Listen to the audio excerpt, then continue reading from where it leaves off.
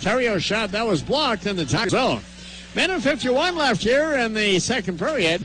And for the Glasstalk, Tigers have a 4-1 lead.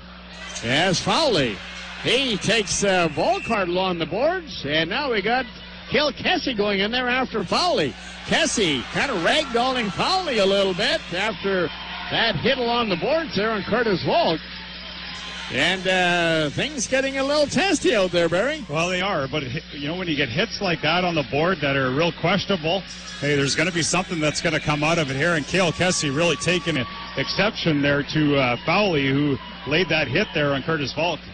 Well, one thing we noticed here, the Tigers will stand up for one another, no question about that. So we'll see what the assessment of the penalties are. A minute 42 left in this, the second period. 4-1, the Tigers are leading the visiting Everett Silvertips. You're listening to ATB Financial.